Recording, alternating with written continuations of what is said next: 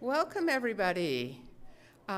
We are so delighted to have you here for this Readers Theater, Letters Home from Montanans at War. And to all of you who have agreed to read a part, thank you very much. My name is Martha Cole, and I'm the Outreach and Interpretation Program Manager here at the Montana Historical Society.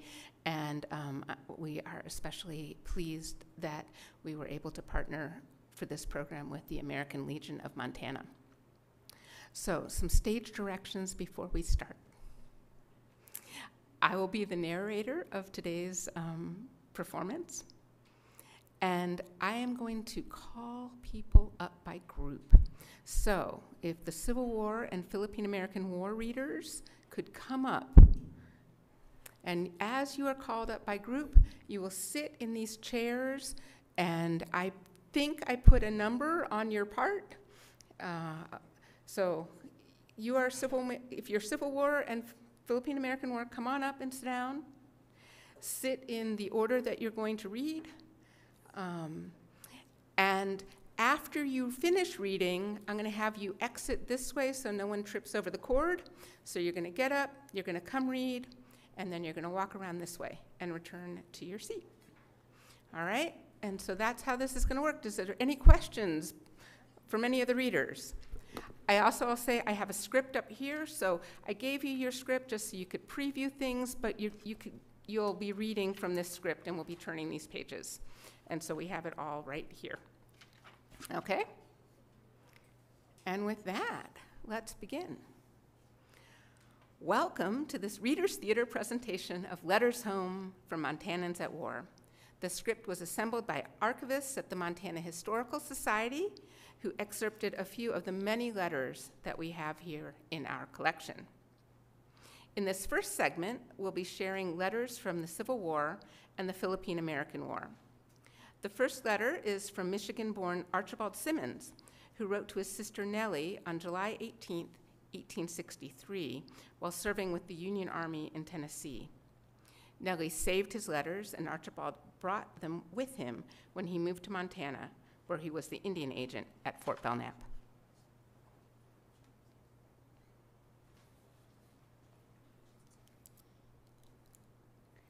Dear sister, you no doubt have heard of our advance before this. We left Murfreesboro June 24th. First day, long towards evening, we fell in with the rebels and had a light brush with them when they commenced their old game, that is retreating, which they rather did any day than stand right up to a square fight. They fell back to a place called Hoover's Gap, where they thought they could bring us to a halt. They had chosen a good position. The country around there was very hilly. The way we had to go was between two hills. The rebels had taken their positions on the hills while their batteries were so placed as to have their command in the grass. But the boys that know no fear soon made the butternuts get up and climb. We lost a good many and killed and wounded, and we took a good many prisoners. We thought surely they would give us a battle at Tullahoma, where they had fortified so strongly, but we were disappointed. Had it not rained so much, we would have outflanked them and would have been obliged to fight or surrender. But owing to the rains, it made the roads almost impassable, and they were found out what we were trying to do. So we got out of Tullahoma as quick as they could. They tried to get away from their siege guns, but they got stuck in the mud, and they could not get them out, so they burnt their carriages and left them in the mud. We are now camped near a place by the name of Deckard, waiting for supplies. We don't know how long it will be before we move. It may be some time, yet deserters are coming in every day from the rebels' ranks. They report that the mountains are full of deserters, mostly Tennesseans who swore that they would not leave the state. I will have to bring my writing to a close on account of nothing of importance to write. Do not forget to write and to tell me all the news. From your affectionate brother, A.O. Simons. The following letter was written by S.M. Keaton, a Confederate prisoner of war at Fort Delaware, to his sister Harriet Keaton Smith in Denver on September 19, 1863. She brought the letter with her to Virginia City in Montana Territory, where she kept house for her husband.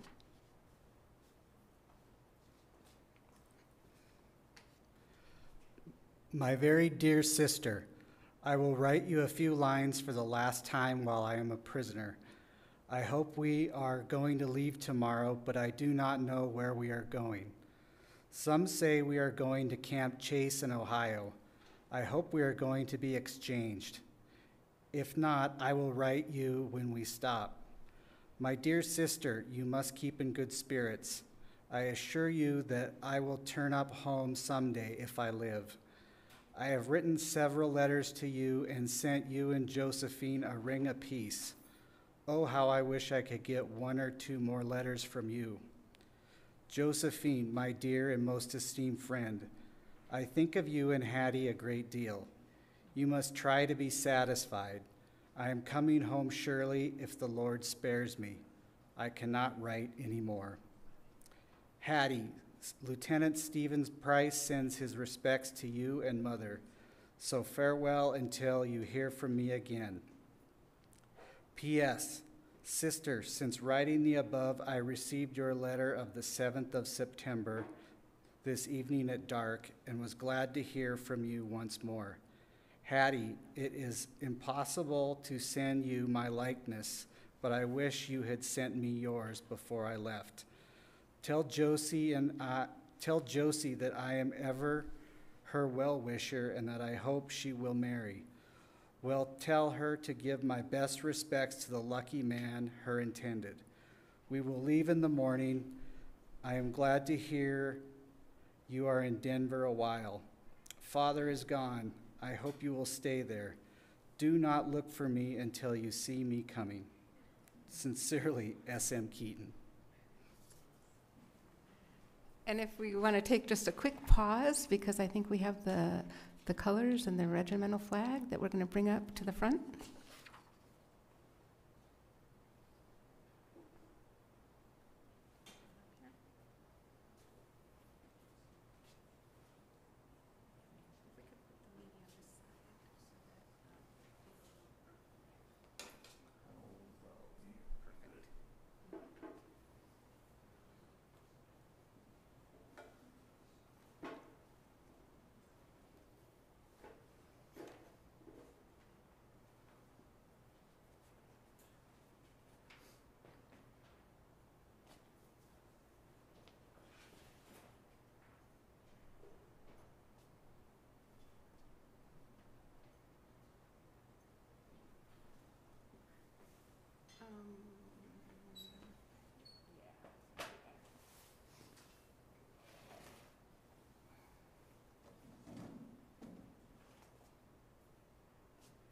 You want this one to go out too?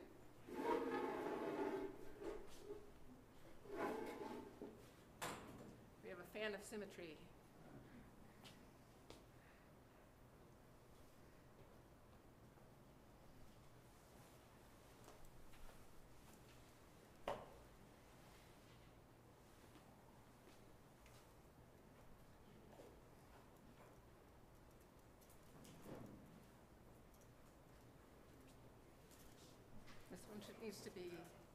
This one needs to be over? Okay. Okay, we're gonna have to move this over so it's in there. Is that good? Okay, great.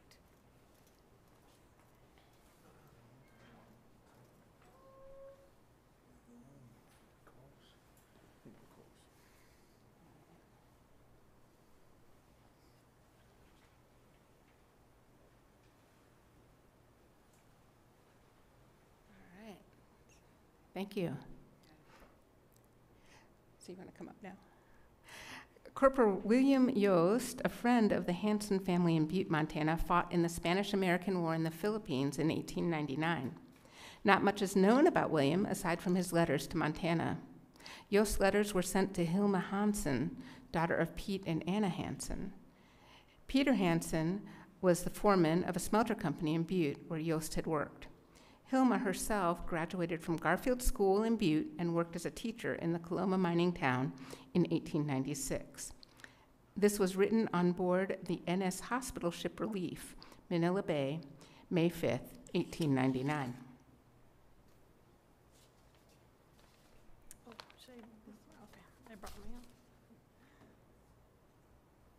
Dear Hilma, please excuse this paper, but it is all I can manage to find, and I'm lucky to have it, as writing material is a scarce article here at present.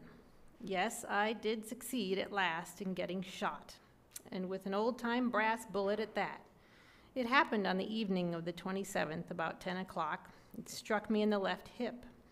Entering in the front, it struck the hip bone and glanced downward, passing through the thigh, and lodged just half an inch under the shin at the rear from where the field surgeon removed it. I couldn't realize for a moment that I had been shot. It felt much more like standing on a railroad and getting knocked off by the lightning express.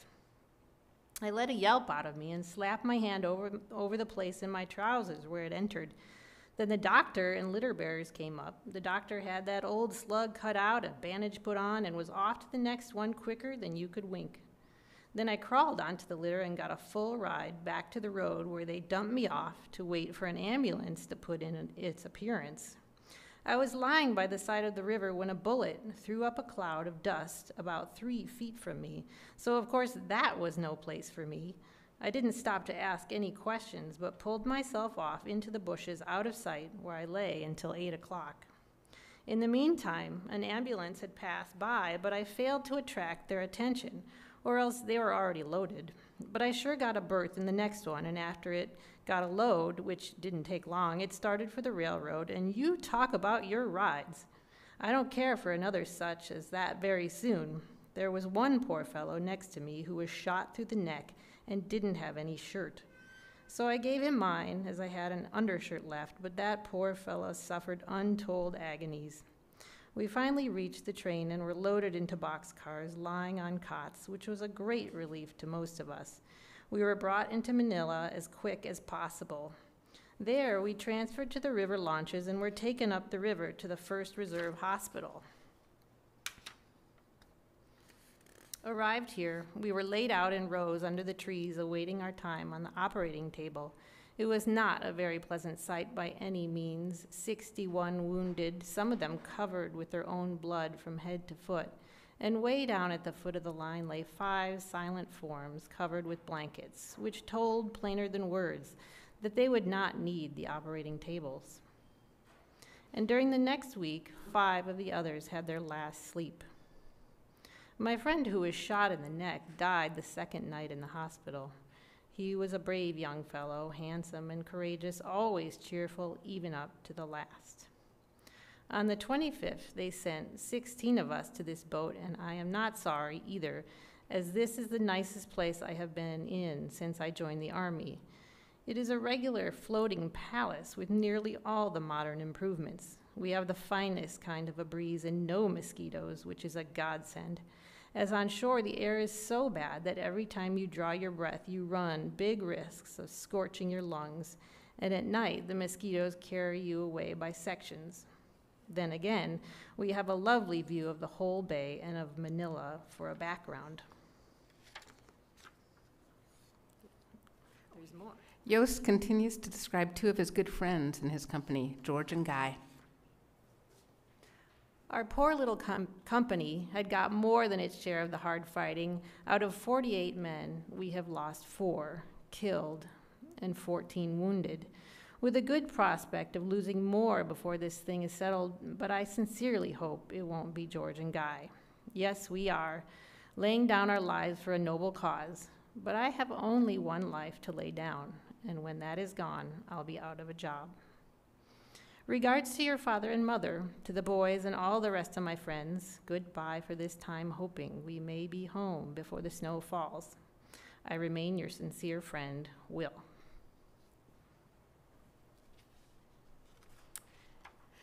If I could have Group 2, World War I, come up.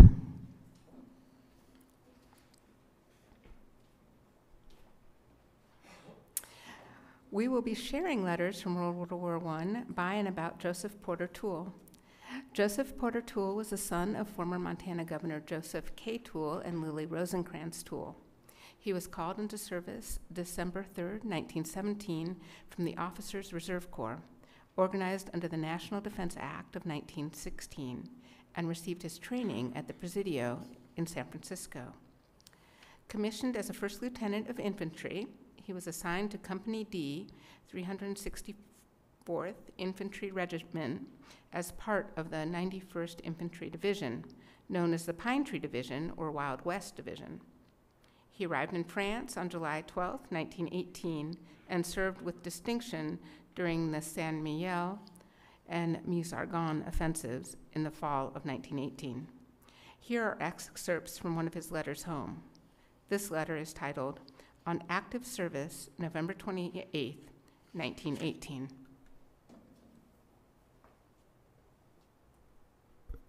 Dearest Mother and Father, your prayers and thoughts are with me. That is what your letters tell me, and that is why I'm safe and well this Thanksgiving evening, as I write to you by the candlelight in a room recently occupied by a German officer in a city that has been shelled and looted by the hellish Huns. That your prayers and thoughts have been with me has helped me to do things that I might otherwise have faltered in doing. I thought of you in your prayers yesterday when I marched the company down the street, and as a little priest, chanting, headed a funeral approached, mother with tears in her eyes, I gave thanks that you were spared such grief. You will never know how close death came to one who loves you and longs to be with you again. I believe that every man in the company thought of his parents as the little procession passed by and breathed in the same thanksgiving that was on my lips and in my heart at that moment. Further into the letter, Toole mentions that his parents had asked for details about how he was wounded in action. He provides a brief account. On the morning of September 28th, we were again the leaders of the attack. We had many machine gun nests to contend with. There were many casualties. Our battalion stopped a German counterattack, and then one company led an attack on the strong point held by the Germans. It was in this rush that I was hit by a machine gun bullet and sent spinning on my ear. I was taken back about a half mile and there lay overnight in the rain until the stretchers got me in the morning, and I started back through the chain of dressing stations and evacuation hospitals that finally sent me to base number 6, Bordeaux. I must close now with much love and best wishes for you, your loving son, Jody. Unbeknownst to Lieutenant Toole, his friends also shared the story with his parents. Toole's mom and dad first learned the details of the incident from a letter Toole wrote to a schoolmate, Lieutenant David Rowand. Lieutenant Rowand shared that letter with the press, and it was published in the Helena Independent on November 5th, 1918, a little over a month after Toole was wounded. Here's a short excerpt. The major ordered me to rush the strong point with my company. We got it, but they got me on the last rush. A machine gun bullet went through my left arm and shoulder and stuck its nose out just behind the shoulder blade in my back. One of the corporals, God bless him, dropped by my side and cut my blouse off. I told him I thought I felt the bullet still in my back. He found it and cut it out for me. Then he left me, and I forgot just what happened for a while. 6 months later, the Tooles received another letter.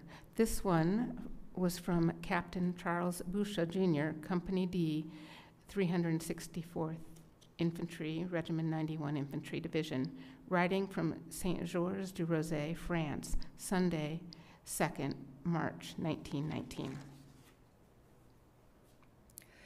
Dear Mr. and Mrs. Toole, through chance I have been in close association with your son Joe since his enlistment in Uncle Sam's forces to the present time, and for fear the praise due my pal, as I term him, will never reach you, otherwise I take the liberty of this letter. I was in the fight beside Joe, and I want to say he was an officer and leader who deserves a bit of mention to you at home. When our forces were a bit shattered by some severe shelling, Joe was placed in command of a company not his own and led them into battle. Then he reverted to his own company and I was nearby when he was ordered to forward under deadly machine gun fire. He went readily and was doing bravely the severest task that ever confronts a man in battle when he was wounded.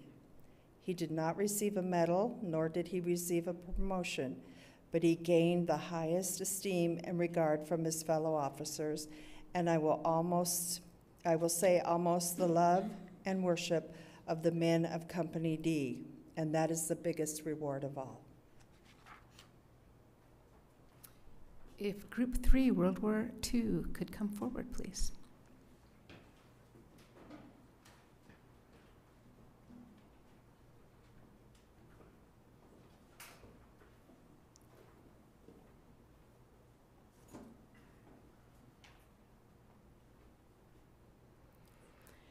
In this segment, we'll be sharing letters from World War II. The first is from Lieutenant Irene Wold, who grew up in Butte, Montana. She joined the Army Nurses Corps in 1943. She was stationed in North Africa from 1943 to 1944, and then in France. This letter is dated North Africa, September 19, 1943. Dear Mom, Marge, Eric, George, and Bess. Today, Sunday, everything is very quiet in the wards. Boys are all quiet. No rough play so far. It's certainly different taking care of these kids. They really appreciate things done for them. What they enjoy most, and they denied themselves admit, does them most good, is to have an American nurse to talk to. We listen to them, talk about the battlefront. They can't write about it and have to get it off their chest some way. There's an Italian boy from New York in my ward. He has a long first name, and for short, he's always been called Buddy. I came in the other morning and just nonchalantly in passing said, "Hi, Bud." He wrote a letter later to his mother and told her about it. He said it sounded to him so much like he used to be called at home, and he hadn't heard it for so long. He told her it was the highest morale builder he had had for a long time. It's just simple little kindnesses sometimes that help so much. After briefly mentioning a recent dance she attended and pleading with her mother to send her some warm pajamas, Irene continues. Mom, will you get the September American magazine and send it to me? There's a picture in it of Captain Douglas Smith, who is the world's leading guerrilla warfighter. I got to know him quite well on the ship. He embarked in New York with us. He used to call me Margot, and I couldn't figure a reason why. I told him time and again my right name was Irene, and he'd always say, "Yes, I know, but I prefer to call you Margot." Anyway, later, after we arrived in Africa, he stayed in the same vicinity. Irene continues to describe an encounter with Captain Smith as he introduced her to another captain. He called me Lieutenant Margot.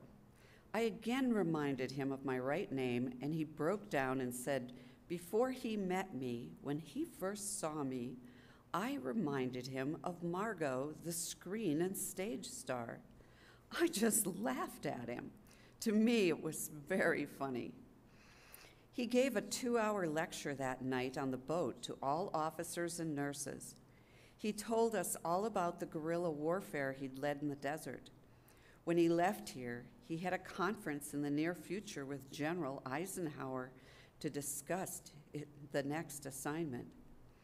Since being here, I've met General Roosevelt, son or nephew of Teddy Roosevelt. I was with a group of officers at the villa, and he was there with the Marquis of Morocco and his wife. The general invited us to join their party. He's also a most interesting person, having been all over the world. We all chatted together for about an hour and drank some wine with him. One meets people from all over the world, people of once fame and otherwise. Down deep inside, though, we're all alike. all fighting for same cause and freedom for our families, friends, and allies, for the preservation of the generations to follow us.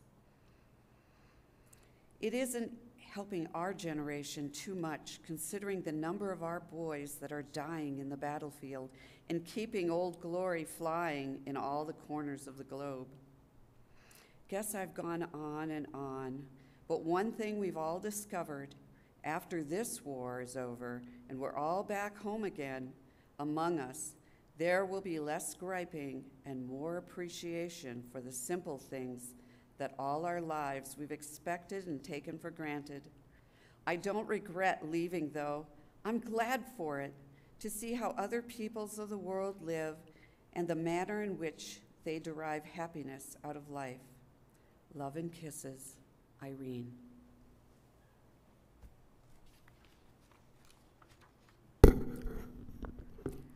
Mark D. Holcomb was born in Missouri in 1907. He taught school in Missouri for a time and then went to medical school. After graduating from medical school, he did his internship at St. James Hospital in Butte. He then set up a medical practice in Whitefish, where he worked until enlisting in the 163rd Infantry Regiment during World War II. He served with his regiment in the Pacific Theater, including in Papua New Guinea and the Philippines. This letter is to his wife, dated June 20th, 1944. We are still at it hot and heavy, as you may surprise surmise from listening to the radio. Last night, while listening to the radio, Tokyo incidentally, an artillery shell hit 30 feet from me. A few got peppered, but no serious wounds. A kid from Norborn, Missouri, sitting by me got a few souvenirs. I'll write his family, whom I knew while teaching school there, and assure them he is okay. Didn't send any to the hospital. Don't think one doesn't hug the ground when the whistling about 3 feet over your hole. Somehow I always manage to think of you and the kids at such times. Everybody laughs and jokes at such times, so our morale can't be too bad. At least we can take it as well as we can dish it out.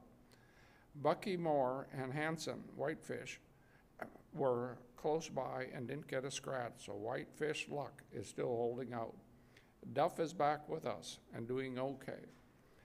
I got the prize dugout of the battalion, about 2 feet deep in solid coral, built up and covered with sandbags. The mold is getting a bit thick, but it is pretty good sleeping. Slept like a baby last night. I had been picking up shells, which I hope will ultimately reach you most of the afternoon. Finished up with about an hour's swim, so had all the muscles pretty well relaxed.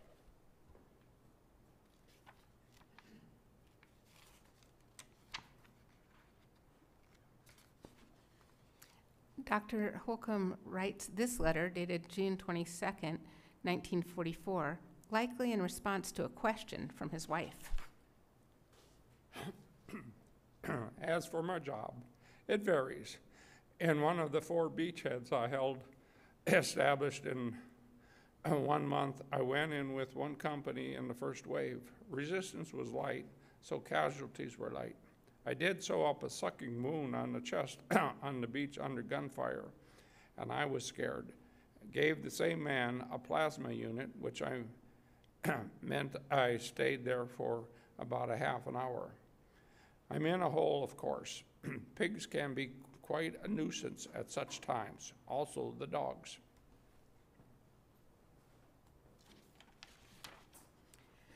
Brothers John and Robert Harrison were raised in Harlowton, Montana. They both joined the U.S. Reserves and during World War II served in Europe.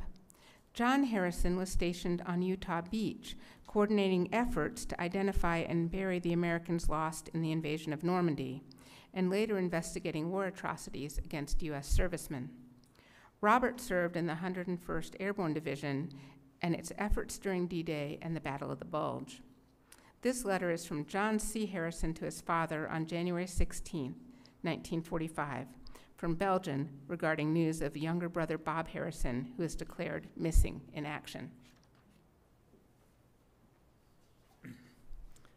This is going to be pretty rough medicine for you, old-timer. But things being as they are, I think we had better face the facts. Bob is missing in action. There are things giving us hope, and there are others that look bad. Bob's unit was thrown into the defense of Bastogne on 18 December. They were overrun by 10 Tiger tanks and infantry. From that time on, the picture gets a bit dim. After 3 days, all but 20 of the company got back to division. Some reported, but this has not been verified, nor am I writing this to Mother. They saw Bob get hit. In the confusion, nothing more was seen. Several things may have happened. First, Bob is a prisoner of war and unwounded. If so, his chances are 70-30 because he was not taken by the SS troops. Second, he may be wounded, and if so, his wounds may determine how he makes out. They took the division medics the next day, so he could have been loaded after them. If so, his chances are 80-20. Third, if he does not show up as a prisoner of war or killed in action in the next 90 days, it will mean that the Krauts murdered him. I am working through the Red Cross and military channels. I'm sorry, old-timer, but keep your chin up, for our Irish luck may still be with us. Your loving son, John. After 2 weeks, Robert writes his father, January 25th, 1945, from the POW camp, Germany.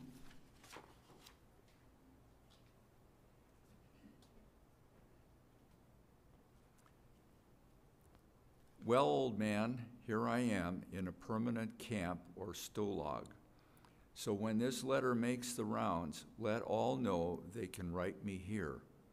Waiting the war out is tedious but not dangerous. Lord, though it makes one think of home. Believe the wanderlust is gone. Had so much time to evaluate what I want, and it all adds up to Montana and my family.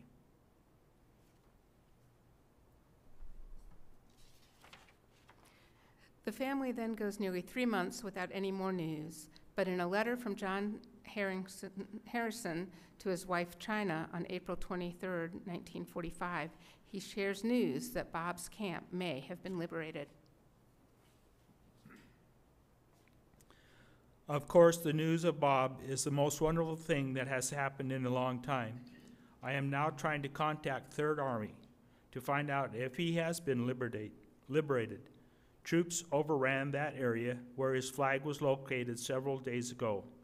If he is liberated, he will be sent home just as soon as transportation can be provided. So it's quite possible that he is on the way.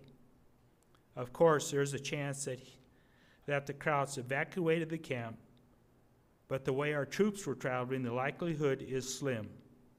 While I was in London and Paris, I tried to find out all I could about Bob, but they say he is still missing in action. Finally, John wrote to the family on May 14, 1945, Germany, conveying news of Bob's death.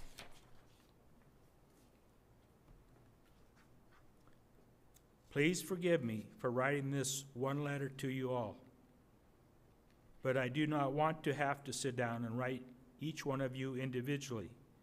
In fact, I just do not think that I have it in me to say more than once what I have to say now. By the time you have this letter, you will have heard from the War Department. I received the letter from the adjutant last evening and have been so shocked by the news that I hardly know just what to write. I have asked myself 100 times, why? Why couldn't he have waited? I'm sitting here trying to work it all out for myself, but will try to help you see the picture. In the first place, it is like him to decide that he had enough pushing around from the Krauts, and he decided that he was coming home. So when the opportunity presented itself, he just took off. The only thing wrong with the idea was it was too soon. Germany was officially liberated in early May 1945.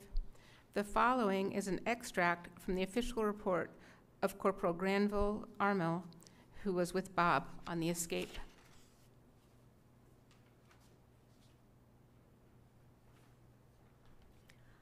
On the evening of 6 April 1945, Lieutenant Harrison and I escaped near Bergwindheim, Germany. Around 200 hours, 11 April, on the Erbach-Würzburg Highway, we started across a bridge about 13 kilometers west of Erbach. Just as we reached the center of the bridge, a German sentry fired on us. Lieutenant Harrison, who was leading, was hit and died instantly.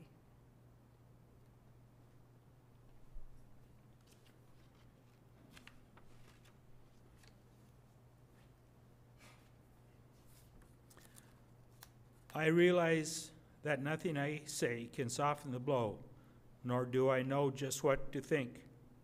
After that terrible long wait, when we're all holding back our thoughts, and with the wonderful news that Bob was a prisoner of war, this seems too cruel a blow. Like all of you, it has taken my very breath away and left me numb. Now I want to talk to you as I know Bob would want me to, and as I would have wanted if something had happened to me.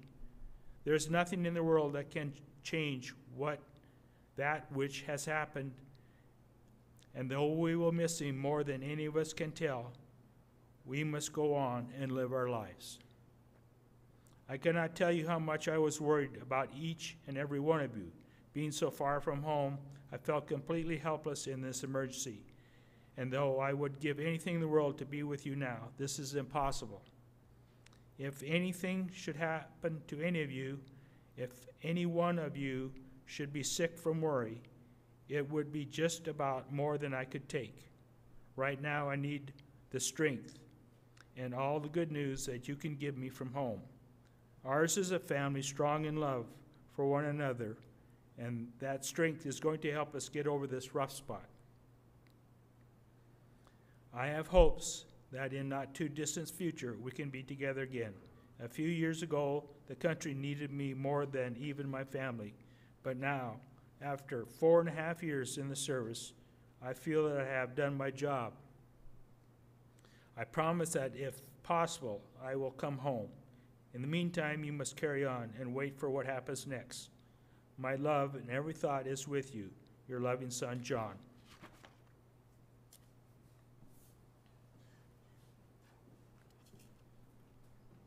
Butte native John Pat Blinn. Do we have Butte native John Pat Blinn anywhere? Jeff Malcolmson, I nominate you. The person with John Pat Blinn must have left. Butte native John Pat Blinn served 34 months Marine service in World War II, including campaigns in Tarawa, Saipan, Guam, and Iwo Jima. The letter is one he wrote while in Iwo Jima, where he served in the support troops, 5th Amphibian Corps. This is from a letter dated March 14th, 1945, Iwo Jima. Oh, you there. I didn't see you. Sorry, you didn't come up. Come on up. I was looking. Thanks, Jeff. Hello, darling. I'm writing on the edge of my foxhole. Writing on the edge of my foxhole as I write this. The guns are pounding away, and to top it off, I can't think of a darn thing to say. Pardon me while I light my pipe. Betsy, I feel like a heel. You've been so swell about writing, and I've been so negligent. I haven't any excuse for not writing. That's what baffles me. Every time I get a blank piece of paper in front of me, My mind just gets blank. That psychiatry course you are taking will come in darned handy when we finally get together. Things are tough all over, even on Iwo Jima. Golly, another blank sheet. Gee, Snooks, thanks a lot for those snaps. You look just as sweet as you did 2 years ago. Keep them coming. They're great for my morale. When the weather gets warmer, how about some in a bathing suit? Say, when do you and DJ go to Butte? Drop off and see my mums. Should be glad to see you. This darn pen has so much sand in it, the darn thing clogs up every 5 letters or so. Well, Betsy, I'm going to change to a pencil. This pen is driving me crazy. Much better, at least I think so. The dust and sand on this rock is terrific. If we stay here much longer, I'll go sand sappy, and some things as the same thing as jungle jolly, only we know jungle. Golly, it's been a long time since we've seen each other. Just another 18 or 20 months and I'll be back for 30 days. 30 short days. Isn't that wonderful? After that, I'll more than likely be right out here again. Well, Snooks, I'm going to secure this. I've got some work to do. Take care of yourself, darling, and keep on writing. All my love, Pat. Private First Class Pat Blinn had a hard time readjusting to civilian life. He had re-enlisted April 1950 and was killed in action with the 5th Regiment of the 1st Marine Division in the fighting against North Korean armies in Chongjin Reservoir area on December 2nd, 1950. Unfortunately, his remains are still missing. May I ask Group 4, Korean War, Vietnam War, and Operation Iraqi Freedom to come up, please.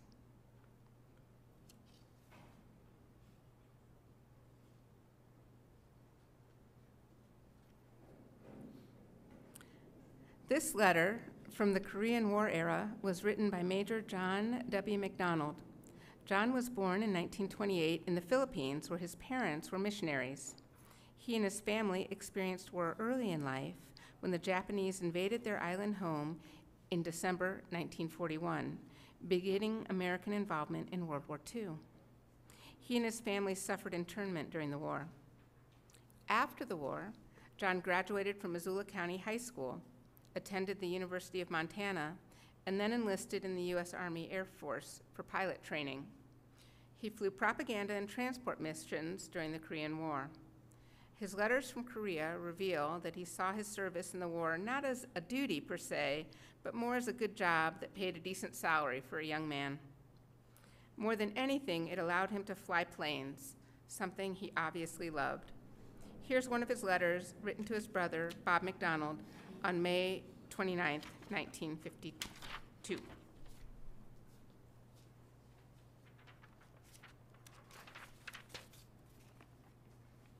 Dear Bob,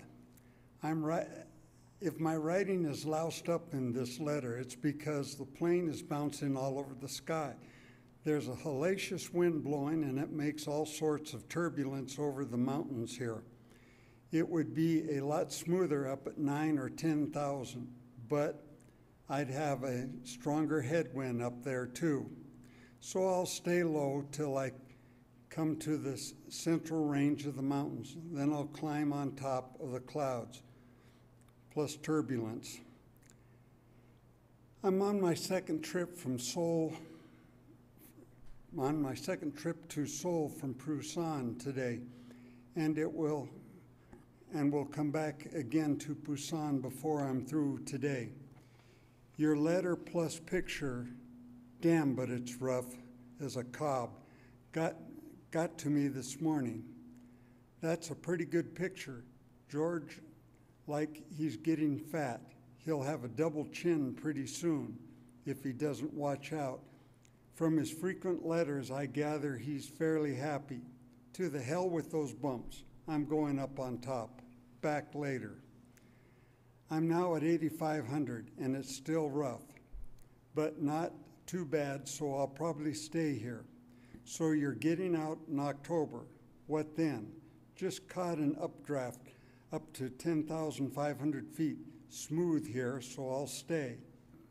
You have never mentioned what you plan to do after you get discharged. I don't imagine you feel like teaching anymore. You didn't seem to like it much. Photography, writing, or can't you decide like me? Are you going back to Missoula to live? You mentioned going home in October. Any plans for marriage? If I'm getting nosy, just say so. I'd like to get married, but I don't know who, and I'm afraid I'd be easy pickings for some gal. Oh well, such is life. Going to quit now, plus write a note to George. See you this fall. John. John McDonald stayed in the Air Force into the 1960s and served in Japan during the Vietnam War. He retired from the Air Force with 20 years service. He then taught at Sentinel High School in Missoula before retiring to Stevensville. The next letter is not a letter at all. It's a diary from the Vietnam War. But perhaps we should think of it as a soldier's letter to himself and to future generations. Gerald Simpson was born in 1943 at the height of World War II. His father, Orville, worked for the Peavey Company flour mills in Billings. At age 20, in 1963, Jerry joined the United States Marine Corps as a cook. As part of the first major U.S. military buildup in Vietnam, the 3rd Marine Division, including Jerry Simpson, was deployed to Da Nang in the summer of 1965. Jerry writes in his first entry on May 5th, 1965, the day they embarked from San Diego. We were supposed to go to Japan, Korea, the Philippines, and operate out of Okinawa. Some feel we may end up in South Vietnam. God only knows what lies ahead. Jerry often mentions his girlfriend, Rita, back home in Billings. On May 24th, 1965, he writes, Rita wrote me a Dear John last night.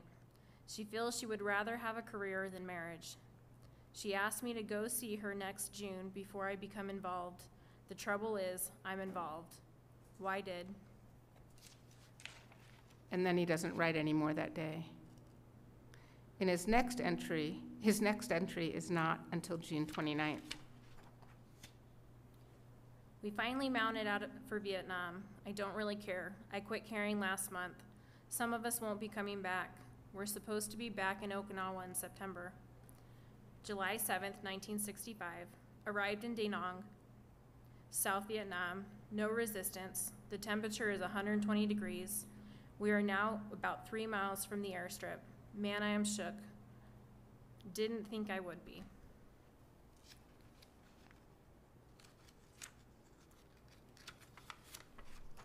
On September 1st, 1965, when he had expected to return to Okinawa, Jerry simply states, Well, we're still here, and we are to be here for a long while.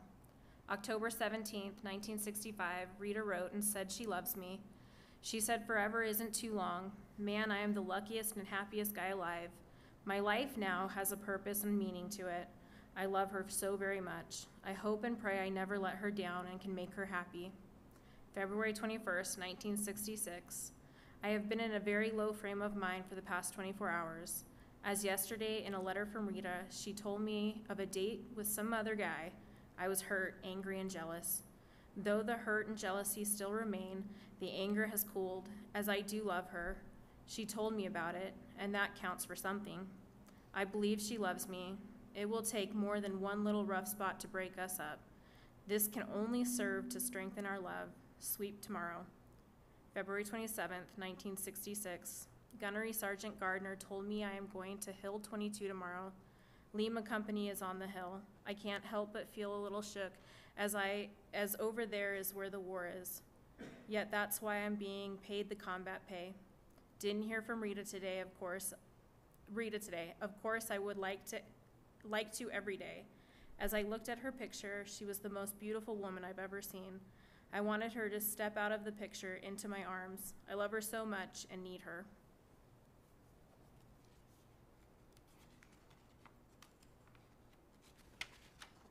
On March 6, 1966, Jerry reflects. Since being overseas, I have seen how wasteful Americans are when it comes to eating. We have had it so good. About 11 or 11:30 p.m., caught 2 VC probing the lines. Lance Corporal Meyer died. Damn VC got 20 VC for him. Wasn't worth his life.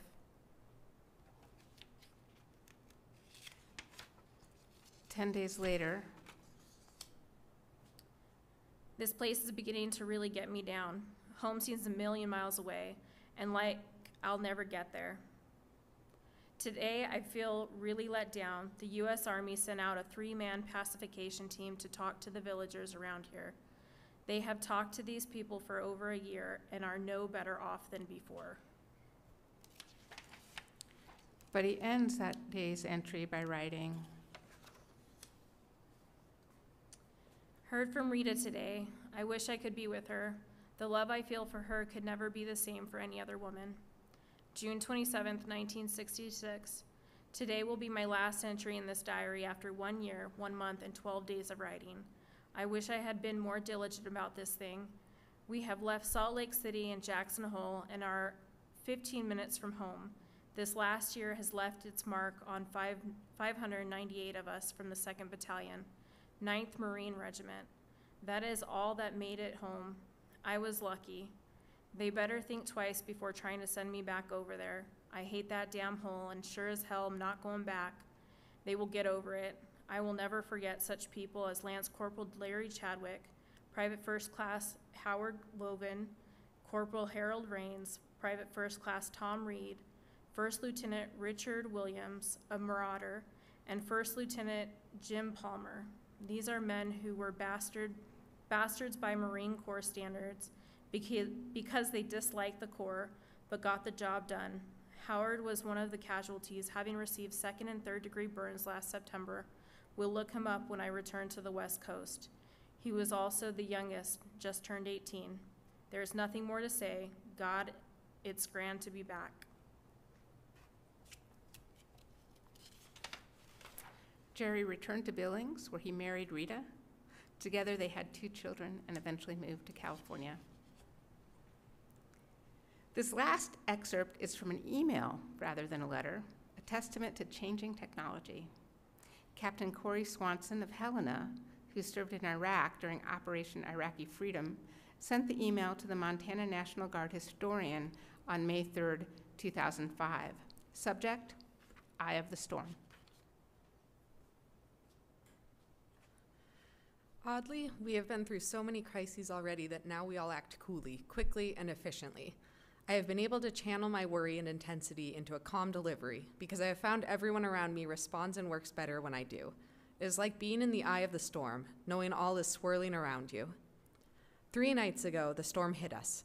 An IED detonation killed a soldier and wounded 4 others in the blink of an eye. Immediately after, a massive storm, literally, hit us, and the patrols going out to help couldn't even see. We were calm, efficient, tough, and professional, but we still had a dead soldier we couldn't bring back. The young staff sergeant who led that patrol was extraordinary, beyond what is expected of a soldier. When we were done that night, he could no longer hold back the tears, and he broke down in the safety of the battalion aid station among his teammates. We have had many days like that where I felt myself being taken to the edge and stretched, and strengthened in a way only blood and fire can do. Unfortunately, we will probably have many more. When I first came here, I saw and wrote of all the good in Iraq. It is still teeming with promise, pregnant with potential, but I don't think many of us will leave our hearts behind here. We pour our hearts out for each other, and by the grace of God, we will all return safely home.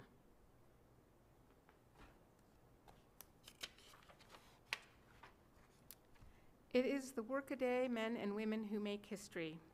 Though generals may make the big decisions, it is the individual men and women with families at home who are asked to do the work in war. Thank you for joining us to remember these veterans, and thank you to all of our readers who gave us a glimpse into the lives of Montanans at war.